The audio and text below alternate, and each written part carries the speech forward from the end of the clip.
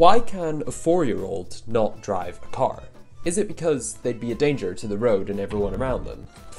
No, silly, it's because they can't reach the pedals. The pedals are so far away. Being the inclusive engineering student that I am, I'm gonna design a voice-controlled system that could allow anybody to control a car. My car's gonna need a brain. Now, I'm not gonna go and cut out someone's brain and chuck a hunk of meat in there. I'm gonna use this thing here. It's a controller, and it was bought for me by a viewer. Thank you very much, by the way. It also has a pair of ears, effectively. It's a microphone.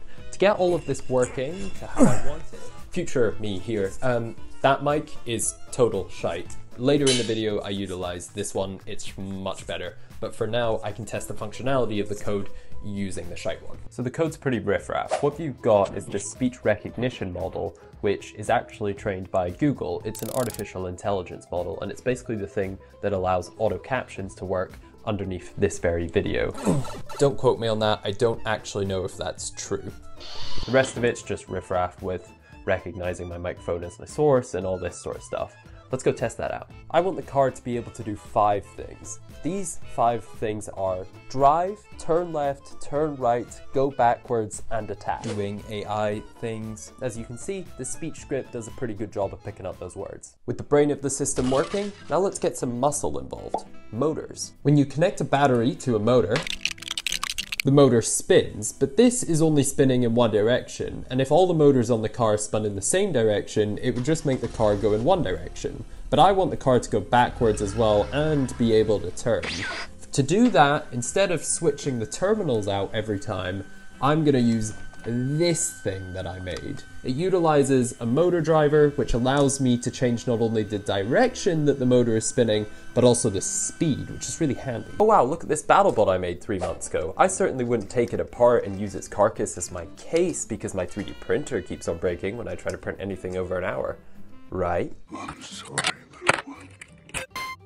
Drive. I've sped it up, but this clock is real time. Combo all those bits together and you get this. Let's be honest, it's pretty crap. It doesn't really drive that well. I'm not seeing enough movement! And it took quite a little time to actually listen for my voice. The second of those issues is caused by a computational issue. This board isn't powerful enough to process the complex code, and this design is pretty damn crap. In fact, the actual wheels are floating a little bit. So we've got to fix those 2 issues before this thing's actually ready to drive on the road.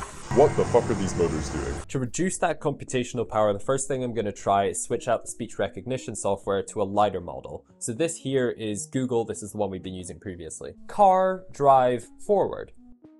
Success! So it works pretty damn well. And this here is the lighter version. Car, drive, forward. What is that? Yeah. So it's not great, it takes forever. It's pulling from an actual library on top of the Raspberry Pi as opposed to online, so I think that's the reason for the discrepancy. So we're gonna stick to the Google one. Instead, I added a few delays and cleaned up the code, and we get some better performance. Drive. The car's now making decisions a lot quicker and can process multiple voice commands. Stop. However, the code crashes quite a lot. Drive. No. And when I drive this outside, I'm not going to have a way to know if the code has crashed. On top of that, I still want to give the car attacking functions, which needs additional computation. Drive. So I've got to transition the car over to a stronger, bulkier brain. Because of the changes I did make though, the code actually runs really well on the bulky boy. The other issue was the floating wheels, which meant there was no traction. With much tender love and care, I got my 3D printer working again, although it took 12 goddamn hours to print. Then I slapped the electronics from the crummy design into the modified one, which I can now test. Drive. Stop.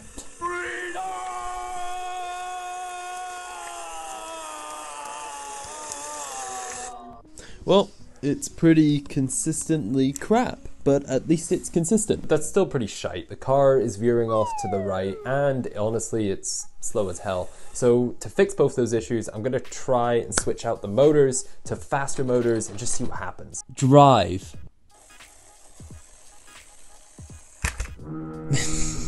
So this was something I was worried about when I was making my initial motor selection. Motors sacrifice speed for power. So essentially, if I take away opposing forces to those motors, they're going to be able to spin a little bit better. If I take this off the table, you can see that those motors the whole time were actually trying to spin, but just couldn't overcome the forces that were opposing it, i.e. the weight of all the components. So I'm gonna have to stick probably with the more powerful motors. I've got a random idea that I don't think is gonna work that involves this stuff here, but we'll see what happens. Yeah, it didn't really work. Absolutely useless. I began experimenting with some slower, more powerful motors, but I have come to a revelation. I am being an idiot. I've been trying to use 4 motors to drive my car on this tiny ass battery, but the thing is this battery can't supply enough current to my motors because there's so many of them. By reducing the number of motors to 2, I'm starting to get a lot more of the performance I was hoping to get when I initially set out to do this project.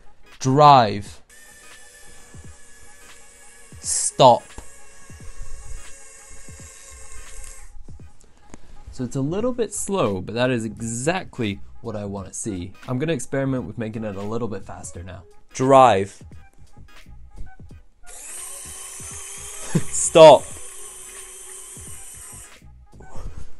Attack. Backwards. Stop. No.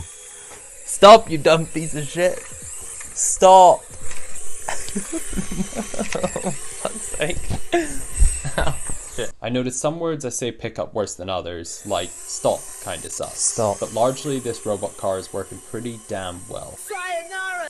Now I want to get an idea of just how strong it is. In the red corner, weighing in at approximately 600 grams and looking to make a name for himself, we have the voice-controlled car. And in the blue corner, reigning microweight champion, who I'm sure needs no introduction, we have Bread. 3, 2, 1, go! Forwards. And they are off! The young buck is straight into action, but good old Bread is standing his ground. Come on, attack! The coach appears to be shouting encouragement, but the young buck just can't seem to do anything against the skillful mastery of Bread.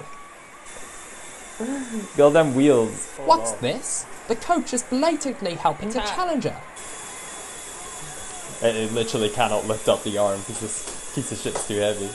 I'll give it a little boost. No, it's just too heavy. Forwards. Will the young buck regain his honor? Okay. Now I can finally drive this boy outside. While I waited for it to stop goddamn raining, I added some more key functionality. We've got turning, right, left, and a slow function. Slow. Which was only possible because of the pulse width modulation speed control. Outside time, let's go. Also, apologies for the background noise, I did this next to a motorway. Drive. Stop driving. Yeah. Right. Slow. Going. Stuck in the road. Stop driving. Well, there you go. Dance. If you guys enjoyed, subscribe, and I will be seeing you guys next month. Goodbye.